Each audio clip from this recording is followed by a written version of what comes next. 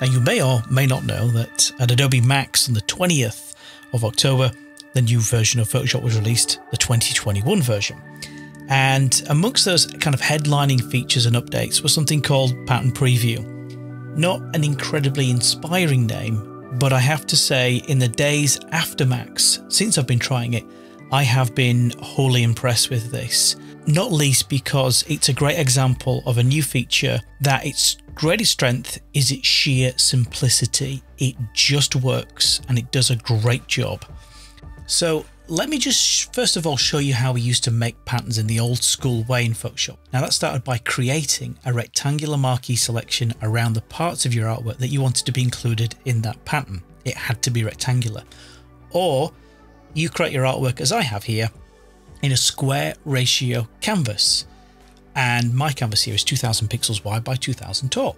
So if it's square ratio canvas, you could just go straight up to edit without a selection in place and you can choose define pattern. Do that. I'm going to call this old school and add that to my patterns panel over here. Now, if I hide my original artwork, which is a bunch of groups within groups, they're all just vector shape layers. I'm going to hide those and drag and drop that onto the canvas to create a pattern layer. Well, at first, that seems fine. But the more eagle-eyed of you will notice that there are some glaring issues in here. If this is a truly seamless pattern, then where these elements like the purple circle here disappear from one side, then they should really overlap on the opposite side. That would give us a seamless tile. Now we'll see this even more if I scale this down in size.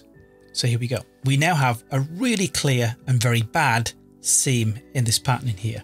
The tricky bit was, in the old school way, was getting rid of those seams. You'd have to duplicate shapes to the opposite side and do all of this manually, and it was incredibly tedious. So if I click cancel inside of there, and if I delete that pattern layer, I'm going to delete the actual pattern as well because it's rubbish.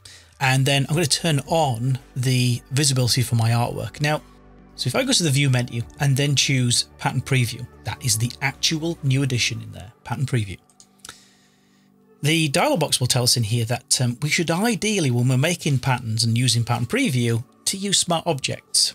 So what it's really talking about is protecting your pixel-based content. Those raster layers that might have pixels inside of them, turn those individual components into smart objects, because as you probably found, as you scale, rotate, all those other transforms have a destructive effect onto standard pixel-based layers. If you convert them into a smart object, it protects them. So that's what it's talking about. It is not talking about turning your entire artwork into a smart object, because you will not get the results you want from a seamless pattern doing it that way. So I'm leaving all my artwork as it is. They are all shape layers, so I don't have to worry about it. If I click OK, it then takes you into pattern preview mode, and then take a look at what it does. So over here, where my circle finishes, and this is the blue tile around the outside for my original artwork, as that leaves the tile, this is the portion obviously that wouldn't have been included and wasn't in the old school way of doing it. It's now been added at the opposite side. So anything that runs off the edge of your original canvas or your pattern tile in here, Photoshop does all the work for you. This is incredibly simple and efficient. The thing that you have to do is don't exit from this view. Don't look at this and think, oh, this is great. Yeah, I'll make a pattern from it. You have to make the pattern whilst you're in this preview mode. So if I go to my patterns panel in here, click on the plus to create that pattern. I'm going to call this new style. Or you could go back to the edit menu and you could choose define pattern. Either way, same end result. When I'm done, go back out here to view and then turn off pattern preview. I'll then hide my original artwork, drag and drop this on in here, and then you'll see that those elements that disappear on the right hand side of the canvas, like the purple circle, those elements are repeated on the left hand side. And that goes for anything that runs off the edge. That's been done for us. If I go and scrutinize this further by double left clicking on the pattern swatch, I can go to the scale and scale this down in size. And you'll see there, it just tiles seamlessly. It just works so well. Again, because of the flexibility of this, I can change the angle and modify this whenever I need to, but it just works. That is what I like about this. Click OK.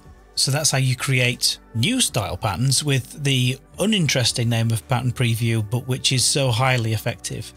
As always, folks, thanks for watching. If you're not a subscriber, then if you want to learn more wildly interesting tips, you can click on subscribe and hit the bell to get notifications every time we post on this channel, which is weekly, usually on a Wednesday. And until next time, folks, farewell.